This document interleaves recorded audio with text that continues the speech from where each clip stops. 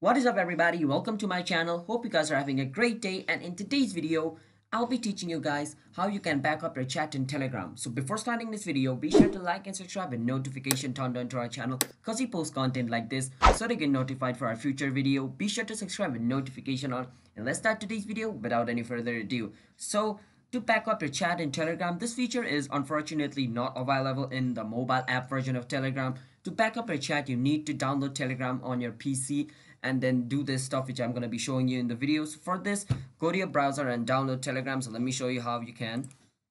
On your browser, search for Telegram download, and after searching for Telegram download, click on this first link where it says desktop.telegram.org. And from over here, you can click on Get Telegram for Windows x64, and after downloading from here, you can install it. And after installing and logging into your Telegram account on your desktop, you're gonna come to this screen. Now from over here, you can click on this tree line over here.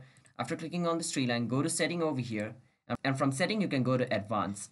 And on Advanced, as you guys can see this button where it says Export Telegram Data, click on it. So in this setting, those things which are tick marked are only gonna get exported. So if you don't want to export photo, you can just click on it and it'll get unticked. But if I want to export photos again, I can click on it and it's gonna get ticked. So remember, only those things which are ticked over here is gonna get downloaded, and you can even choose the download path over here. So after you tick on those things which you want to back up, you can click on export over here, and after clicking on it, it's gonna initialize for some time. Wait for some time, and it's done. Now you can click on show my data, and it's going to take you to the folder where it saved all of this stuff, and it's over here as you guys can see.